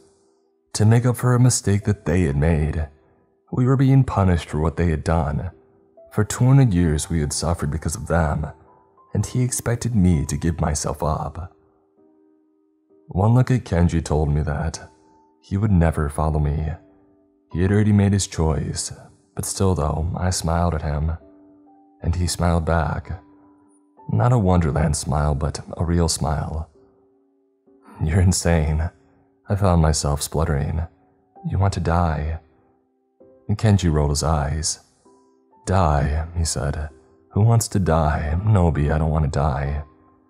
My friend laughed and the guard holding him flinched, as if a single movement or expression would trigger him to combust like the others. What did I tell you? I want to go visit my dad before Christmas. I want to move across the country and start fresh in a new college. I want to. He pulled a face. I want to eat New York pizza and kiss a stranger, make mistakes that I learned from. Maybe I want to go skinny dipping in mid-December, drive through late night traffic with my head stuck out of the window, singing to some cheesy pop song. barf all over myself after too much drinking, and then do it all over again the next night because I have zero self-control. The more that he was speaking, the more I realized that I was losing him. No, I had lost him. Kenji was speaking in goodbye, and there was nothing that I could do to stop him. Because if he made his choice to give in to his fate, then what business did I have trying to save him? He would only hate me. He was doing a bad job of acting like goodbye didn't matter to him though. And the list goes on. Of course I want to live idiot, he laughed. Nobody ever wants to die, even on the edge of life, even with that storm cloud over their head, the suffocating pressure in their chest. All of that anxiety and pain knotting up their gut telling them that they're not worth it, that they should give up. They all still want to live. They want that reason to keep going. I knew exactly what he was talking about. Why I couldn't step in front of the traffic or do stuff to myself. Maybe I was wrong. Maybe not all of Kenji was gone. His eyes were far too sad for me to call them empty, brainwashed. But he stumbled over his words. How is it fair that I live while everyone else dies? Isn't that selfish? How could I stay breathing knowing that every year before had sacrificed themselves? They didn't have a choice, I said through gritted teeth. Do you really think they willingly walked into the flames? Kenji held my gaze. It's not painful, B, you should know that. They're in your head. What was he talking about? It was painful, I had felt everything they had. And then came the waterworks. Kenji, see you around, B. He didn't even flinch when the guard holding him exploded, and another one grabbed onto him with quaking hands. Another grabbed Amira and she seemed to be frozen. Let go of me. When one of them awkwardly strode towards me, I felt myself moving, backing away. One last look at Kenji. He was still smiling, and knowing that he was happy, he was at peace with his fate. I ran. It's been 11 days since I last saw him, since he became the 47th sacrifice. October 3rd, the trees started to blossom again. Outside my hiding place, the remnants of the diner, a rose bush blossomed out of nowhere. Amongst the chaos and the endless shower of red every time another townsperson was claimed, there it was, life, sitting in a battlefield of death. Kenji, number 47. I lit a candle for him. While I couldn't find any candles, so I set my neighbor's yard alight instead. October 5th, the ground stopped cracking apart and the townspeople stopped exploding. I think I know what happened. It was fast.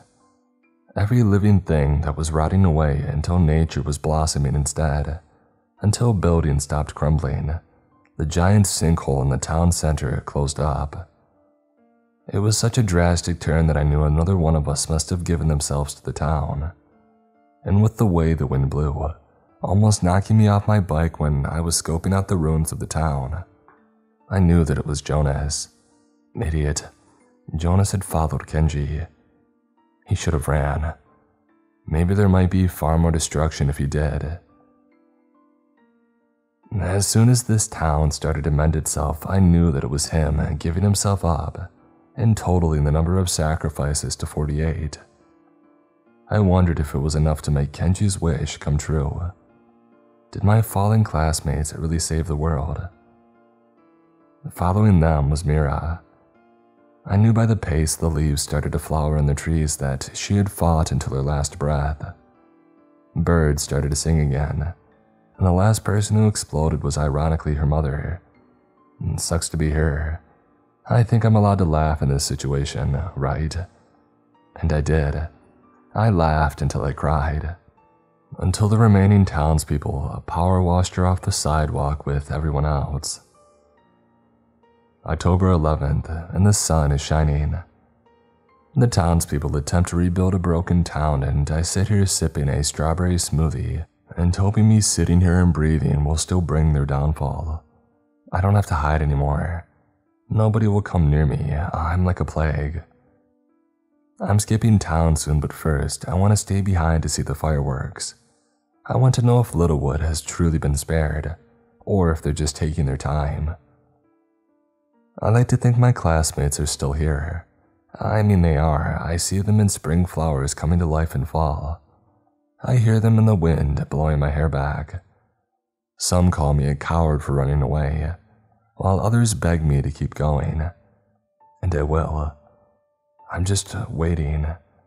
I'm waiting for Littlewood to fall, because I am the 50th sacrifice. While I breathe, their debt is not paid. My town's clock is ticking, and I can't wait for a wrath to finally be bestowed on the ignorant. I know this entity is waiting for the 50th sacrifice. I don't think anyone could ignore the dead birds covering the street and that rotting odor in the air. And I'll be here sipping a smoothie and awaiting the end times. Who knows, maybe they're right around the corner. I'm going to ask you that same question again. If this was your choice, what would you do? Would you surrender yourself to a fate which will save billions of lives? Or run? I chose to run.